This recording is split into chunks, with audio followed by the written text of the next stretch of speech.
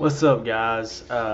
It's your boy Delia. I'm coming at you with some final thoughts on Jumanji. In my opinion, it wasn't the best movie with the Rock and Kevin Hart duo.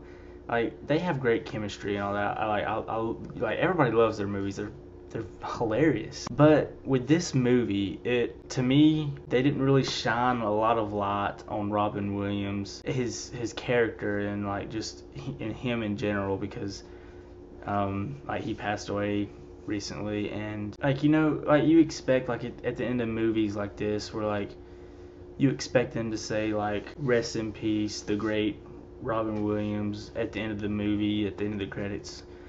That wasn't even on there. It was like he didn't even exist. Like he wasn't even a part of this movie franchise, And it's not good. Another thing, like I didn't like how the movie was a video game. Robin Williams did not spend 26 years trapped in Jumanji to have the game turn into a plug and play video game. It's stupid. I expected more out of it. I expected some like throwbacks. I mean, there was a couple of throwbacks, like the little elephant piece.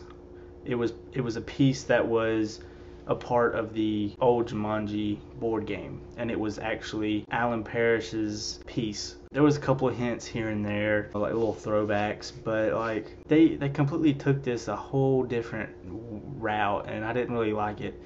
This wasn't even really a sequel. It wasn't a prequel. This was like a whole new movie. I mean, that's fine, okay? Like, if that's the route you want to go, okay. But you didn't even acknowledge that one of the greatest actors out there, Robin Williams, you didn't even acknowledge him, but maybe once in the movie, and it wasn't even him. You acknowledged his character. I expected more out of it.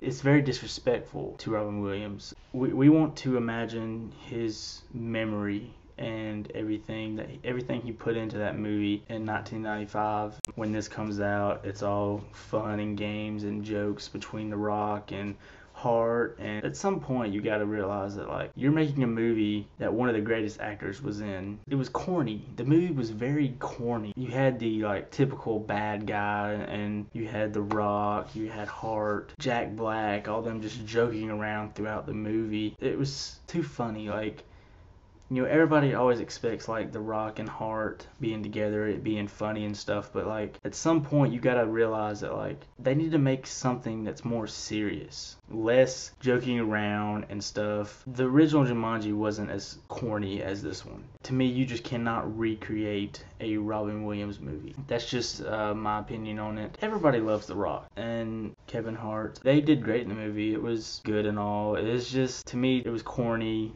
One thing, like at the end of the movie, there was the scene where they threw a cannonball on the game, like it was over. You could hear the drums beating, like it was coming for them, and then out of nowhere, they drop a bowling ball on the game, and then it stops, and then that's the end of the movie. What are you doing, Sony? What are you wanting us to think? What are you wanting us to?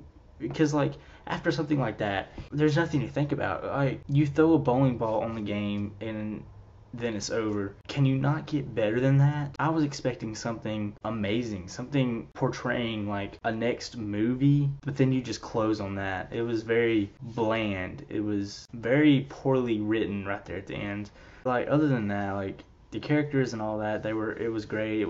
I mean, I liked the movie, but it was just ruined for me just because of the fact that you get hints to Robin Williams' character itself, but like you don't get any hints. Like you don't get any remembrance of him. You just get the remembrance of the character itself. Then like you don't see anything at the end saying rest in peace to the late great Robin Williams. It was just, I don't know, it's just very poorly made. It's okay to make movies funny and all, but don't put people like The Rock and the Hart in a movie where they could possibly end up ruining it. That's what's going to happen.